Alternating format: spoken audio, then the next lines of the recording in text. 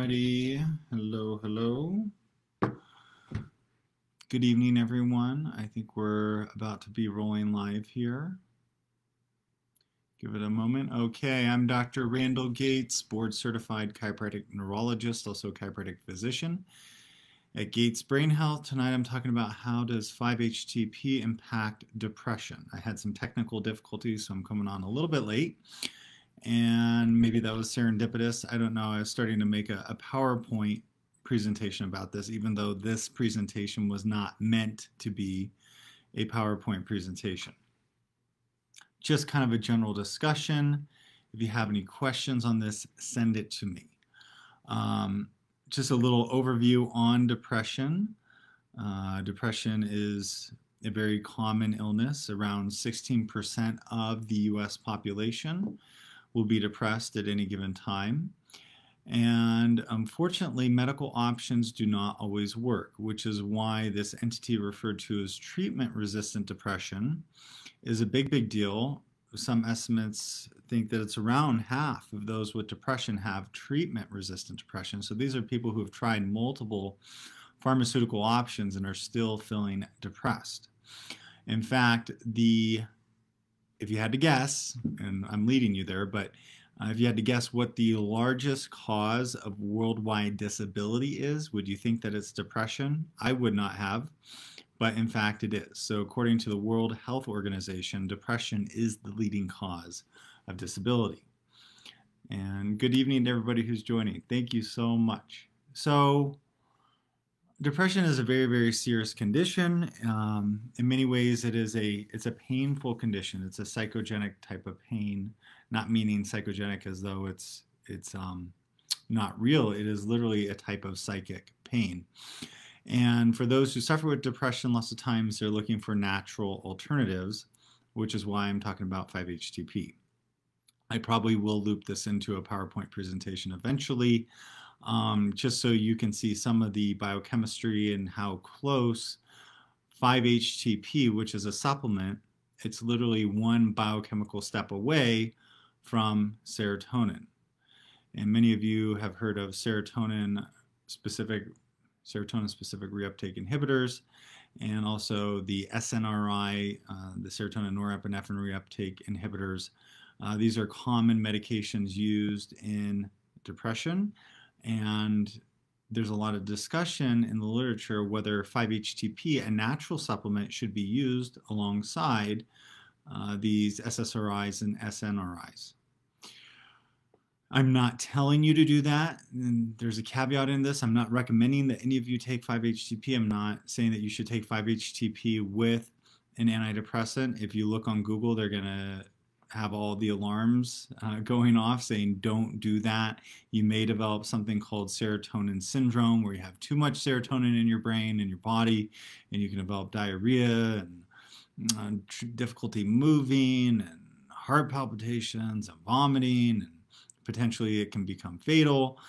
So that's something that we all have to be aware of anytime you're taking serotonergic medications or supplements. But the reality is, I'm just telling you what is discussed in the literature, is that when people take SSRIs or SNRIs, the purpose is to keep more neurotransmitter. Let me see here. Well, the brain would be a bad example. But let's say this is a brain cell and this is a brain cell.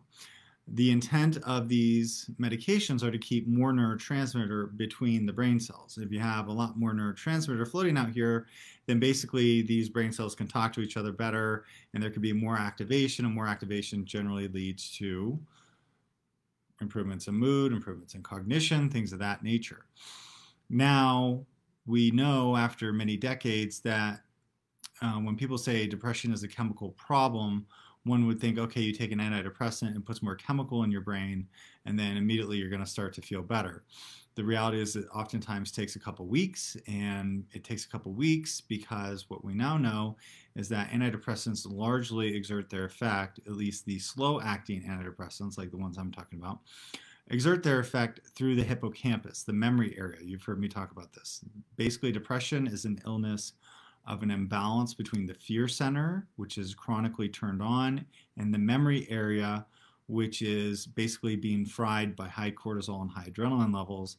It sets into motion this imbalance, which leads to more adrenal hormones, which further impair nerve growth in your hippocampus, where you should make about 700 new brain cells a day.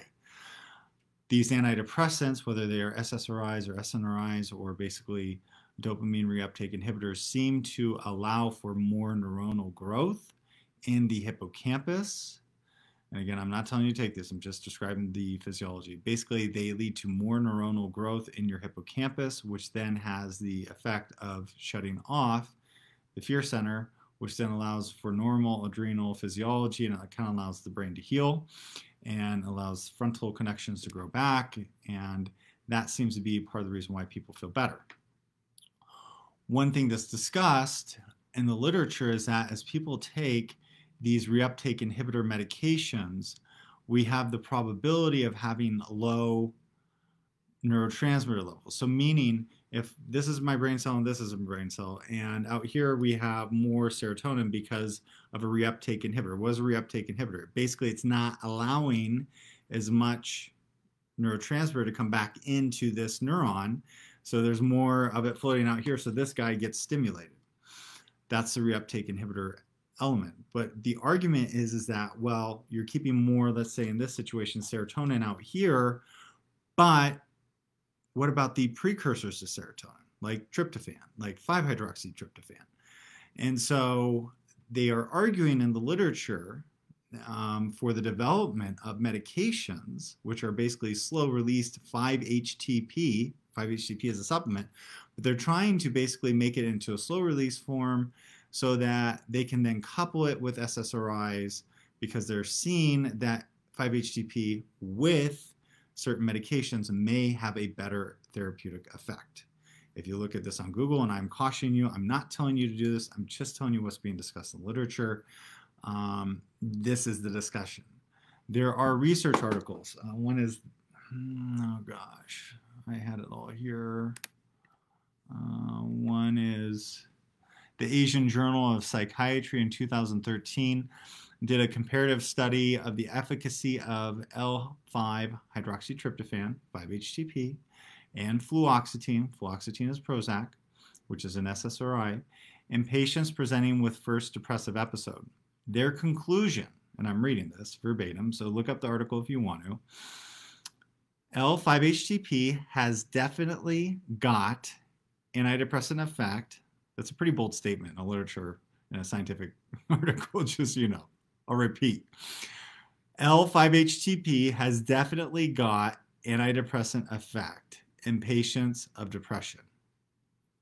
Antidepressant effect was seen within 2 weeks of treatment and was apparent in all degrees of depression. The therapeutic efficacy of L5-HTP was considered as equal to that of fluoxetine. That's pretty definitive. So, and there are many other studies looking at depression with 5-HTP and creatine. Creatine is commonly used in weightlifters, but it actually helps with mitochondrial dynamics, which is why it probably helps with depression. And so there's a lot of literature on 5-HTP. If you look on Google, they're going to say, don't take 5-HTP because it causes serotonin syndrome, and dear Lord, don't take it with a medication, and that's all well and good, but just know in the literature they are looking at ways to boost serotonin precursors when people have depression, even if they're on medication. So again, I'm not telling you to do that, I'm just telling you what's being discussed. 5-HTP is literally one biochemical step away from serotonin. 5-HTP stands for 5-hydroxytryptophan, and what is serotonin? Serotonin is 5-hydroxytryptamine. It's just one biochemical step through the what's called the AADC, aromatic amino acid decarboxylase enzyme, that creates that conversion. So probably there's justification that I do a PowerPoint presentation just so you can see some of these illustrations. I think it may help, but I hope this is helpful in terms of the question of, you know, basically 5-HTP and its impact on depression. When you read on Google, they're going to say it doesn't have sustained effects for depression and other elements, but there's some interesting science out there. So I'll leave it at that. Hope you all have a lovely Tuesday night, and I will probably be back tomorrow with another broadcast. Okay.